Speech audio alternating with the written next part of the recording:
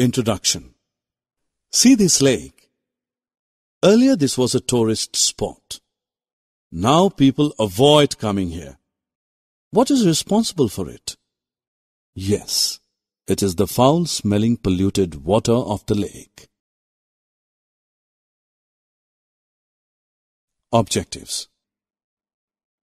At the end of this lesson, you'll be able to define water pollution, describe the sources of water pollution, describe the harmful effects of pollution, discuss the measures of pollution prevention.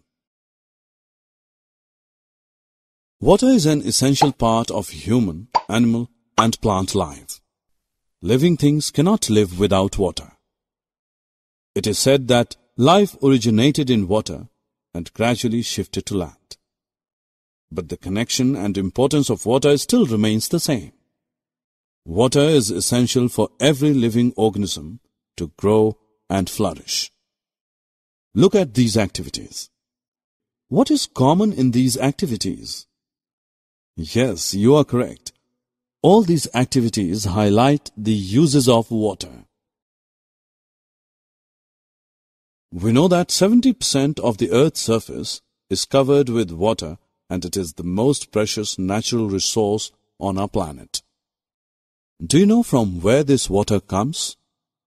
It comes from natural sources like lakes, rivers, and oceans, industries, and other ways from cities and towns. The chemicals released from industries like arsenic, lead, and fluorides lead to toxicity in plants and animals. Often the factories and power plants use normal water to cool their machinery and then release hot water. It heats up the water body and aquatic animals die in it. Have you seen ponds which look green from a distance? This is due to algae grown in it. Do you know how these algae grow in the pond?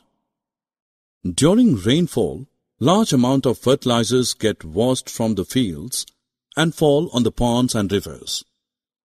These washed off fertilizers act as nutrients for algae to flourish.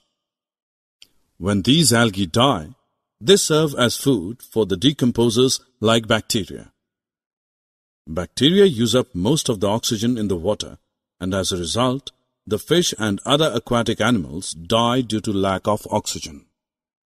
Also, people bathe, wash clothes, and defecate in the rivers and ponds. They also throw garbage, flowers, and non-biodegradable polythene bags into the river. Many rivers have become dead due to a high level of pollution, and aquatic life cannot survive in them. The waste materials that pollute the water are called water pollutants. What are you doing? You should not drink water from here. But why?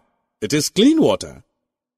Water that looks clean may still have disease-carrying microorganisms and dissolved impurities which can cause illness. Really? Yes, you should drink purified water to stay safe. Water which is suitable for drinking is called potable water. Water can be made safe for drinking. Can you tell why we boil water before drinking? Because boiling kills the harmful microorganisms present in the water. Another method of purifying water is chlorination. It is a chemical method. It is done by adding chlorine tablets to the water.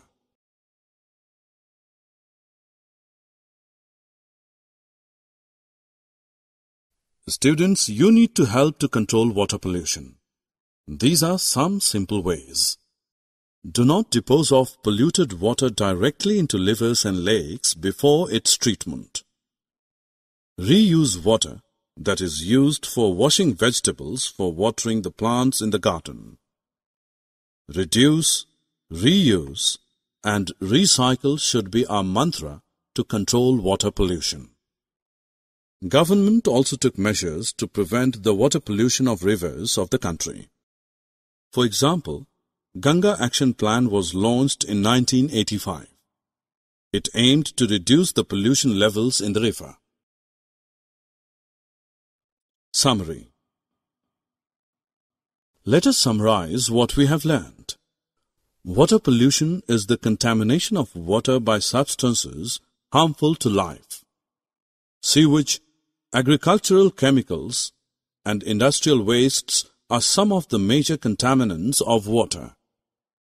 Water which is purified and fit for drinking is known as potable water. It is necessary to take measures to prevent water pollution in order to have safe drinking water and the water for other uses.